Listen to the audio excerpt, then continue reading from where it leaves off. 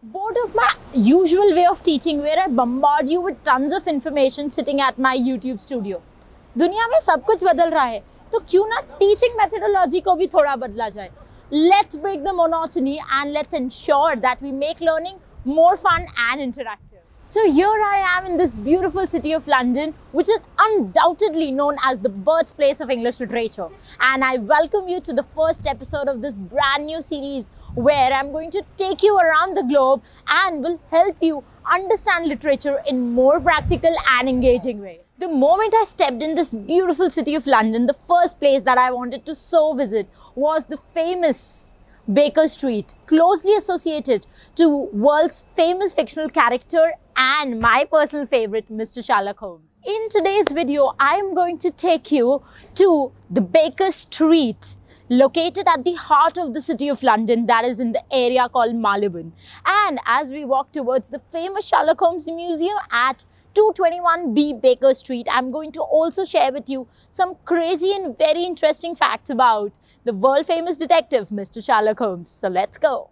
So if you ever get this opportunity to come down to this beautiful city of London, make sure you come to the Baker Street station where you will find these beautiful tiles, and on these tiles you will find the famous portrait of Sherlock Holmes with the deerstalker hat and a pipe.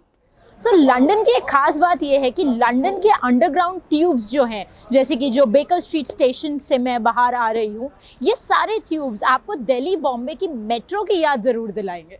Right outside the Baker Street station, you will find the iconic statue of Sherlock Holmes smoking his pipe along the walls of the corner.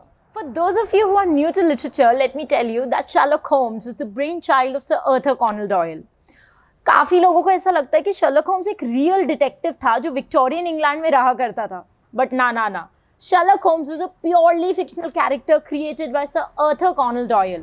And hands down, even today, he's the most famous and the most favorite fictional detective figure all across the world. According to all these stories, Sherlock Holmes and his sidekick Dr. Watson lived at 221B Baker Street from 1881 to 1904. And since then, it has become one of the most famous addresses across the world. I'm right at the Baker Street, and here I am sharing one very interesting trivia about the famous detective. So Sherlock has been featured in more films and TV shows than any other character across the fictional world of English literature. Most interestingly, what you must be knowing is that he's the only fictional character to have a house of his own.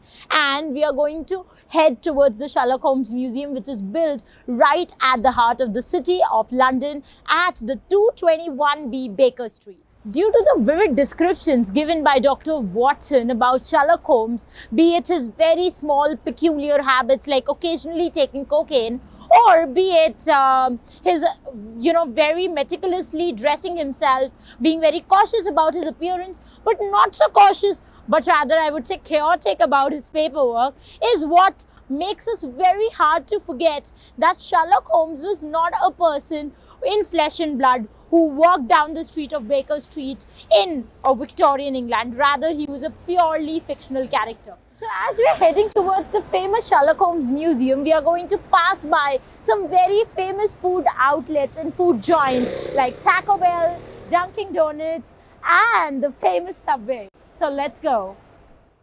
So as a celebration of Mr. Holmes, there's a museum that is situated right at 221B Baker Street, where they have created the entire setup of how theoretically the character of Sherlock Holmes lived and worked. This museum was set up in the year 1990 and was set up by the International Society of Sherlock Holmes, or the Sherlock Holmes International Society as they say.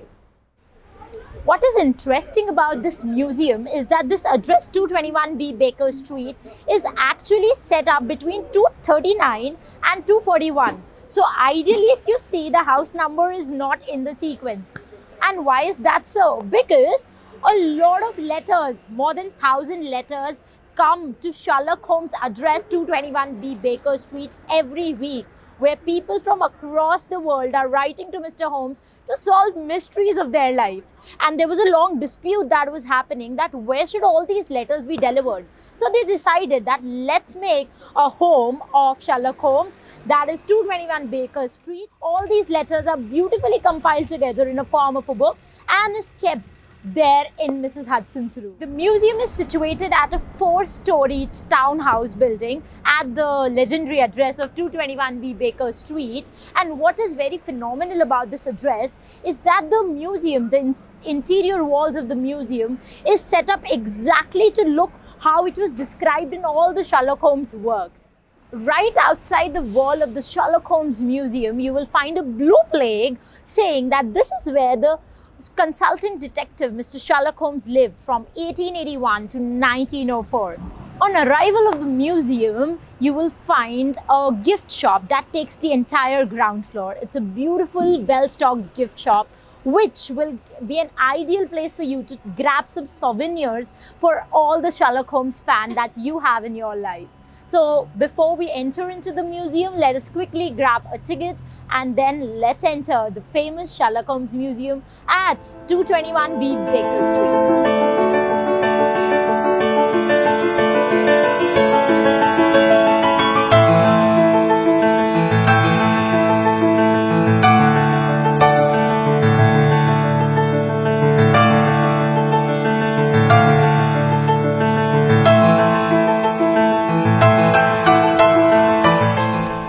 As you enter the Sherlock Holmes Museum, you will be greeted by Mrs. Hudson, who is not just the landlady, but who is also the housekeeper.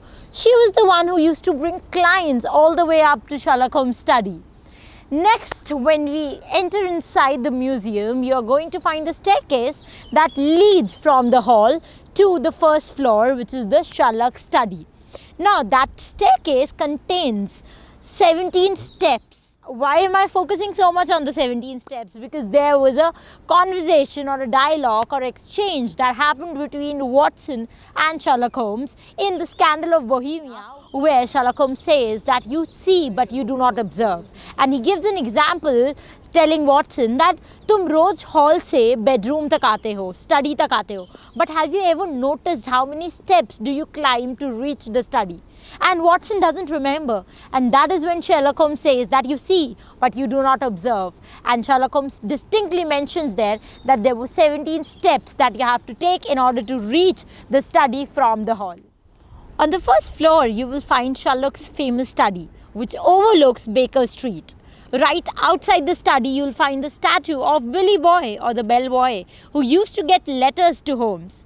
The room is furnished as it would have looked in the Victorian London, with a sturdy wooden desk, brocade armchairs, large fireplace and formal dining table. For me, the study represents an iconic space. It is a place where Sherlock Holmes met most of his clients and where all his adventures with Watson began. As you take a panoramic view of the study, you will find 2 chairs placed near the fireside, one on which Sherlock Holmes sat and the one which overlooked the window where Holmes' client sat. Now you might ask that why is the chair that was placed right opposite to Sherlock Holmes was placed in that particular setting. It was because when the sunlight hits the client from the window and will illuminate his face, Sherlock Holmes will be able to observe all the minute details and will be able to assess his character even better. So after you look at the 2 chairs, you will find that there's a large array of drinks placed very near to the chair on which the client would sat. Why are these drinks there?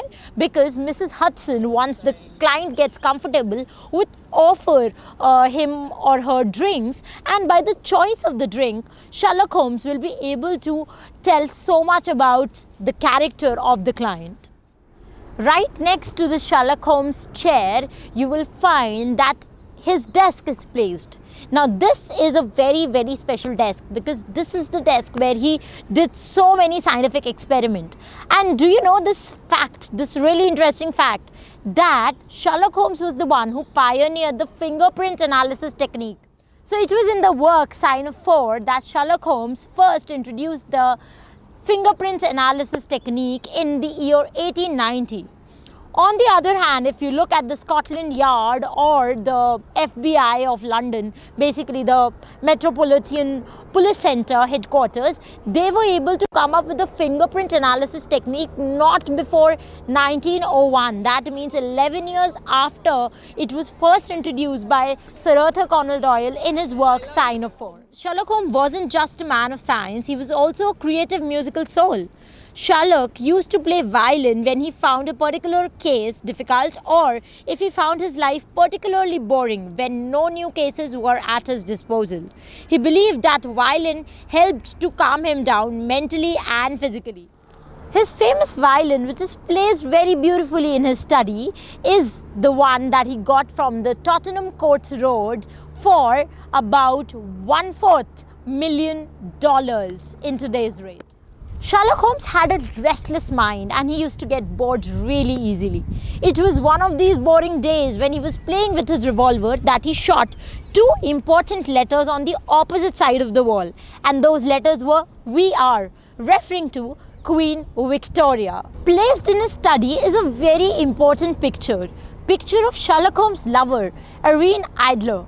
She was an opera singer and very close to Sherlock Holmes. She was, of course, I would say, one of the few people who outshined and outperformed Sherlock Holmes, and that is the reason she was so close to Sherlock Holmes' heart.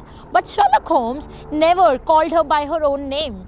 He used to always refer to Irene Adler as that woman or the woman. On the left side of the study, you will find the desk of Dr. Watson, Sherlock Holmes' dear friend, confidant and sidekick. And on the desk, you will also find a very beautiful medical bag, the bag that he used throughout his life. On the desk, you also find a copy of a newspaper, Times newspaper, from the year 1881.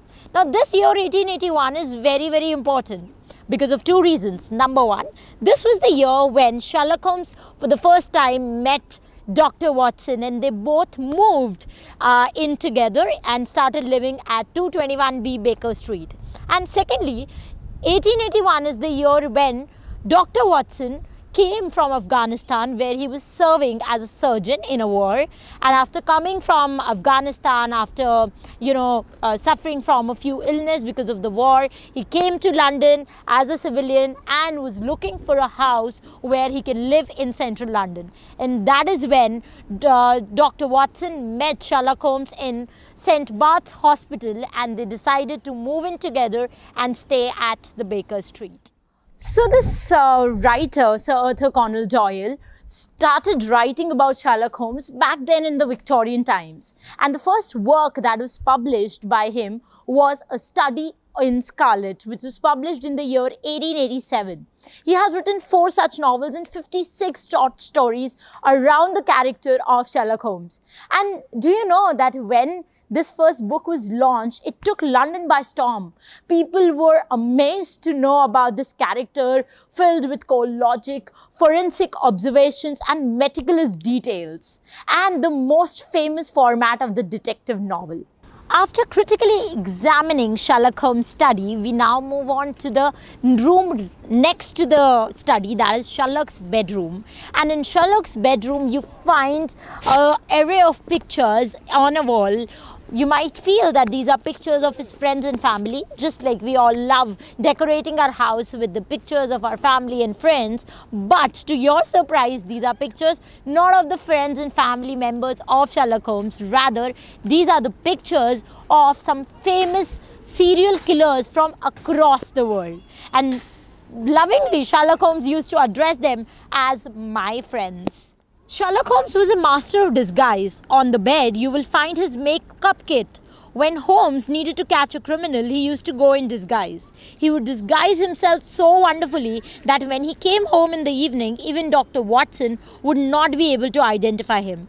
Also kept on his bed is the priest hat that he used in Scandal of Bohemia case.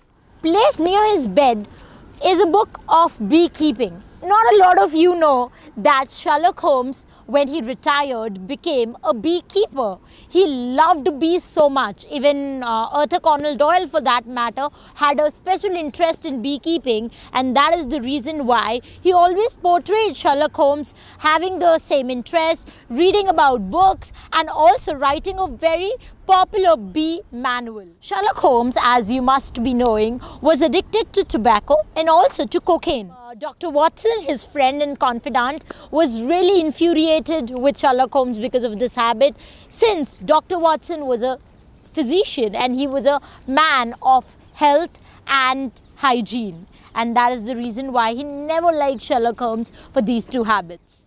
So after exploring the first floor of Sherlock Holmes Museum, we move on to the second floor, where you're going to find two bedrooms. Bedroom of Mrs. Hudson, the landlady and the housekeeper, and bedroom of Dr. Watson. In Watson's room, you find medical instruments like stethoscope and collection of books related to medicine, including the famous family physician. Also, there's a toilet right inside Watson's room, which is surprisingly said to be a very posh thing to have in Victorian times. In Mrs. Hudson's room, there is a special book where tourists can write their names and countries and date they visited this museum, fondly assuming that Mr. Holmes might go through this diary someday. What stood out for me was a framed leaflet-like poster titled Holmes Supporting Cast, featured in both Japanese and English, talking about all things related to Sherlock Holmes. This speaks a lot about the influence and popularity of Sherlock Holmes on a globe, and how Holmes is loved across linguistic borders and cultures. Up on the third and the topmost floor of Sherlock Holmes Museum, you will find extremely lifelike waxwork models of some of the main characters in Sherlock Holmes stories. Also, you will find a wax sculpture of Dr. Watson busily writing notes down in his famous diary. So इसी के साथ मैं और Sherlock Holmes दोनों ही लेते हैं आपसे अलविदा। ये है लंदन का एक बहुत ही खूबसूरत सा park which is known as the Regent's Park, and I would like to tell all of you out there that if you like the video, if you like the new teaching methodology, then please hit the like button. Also, at the same time, if you want me to make more such videos exploring different literary landmarks across the globe, then please put that in the comment section below, and also subscribe to the channel, because I'm going to be coming up with a lot of travel vlogs about places like Globe Theatre, Jane Austen Museum and whatnot. So if you have any comments, any questions, put that in the comment section below. I'll see you very soon in my next video lecture. That's it from my side for this video lecture. We'll meet you very soon in the next video lecture. Till the time we meet next, happy learning, keep loving literature, and stay tuned to arpitakarwa.com.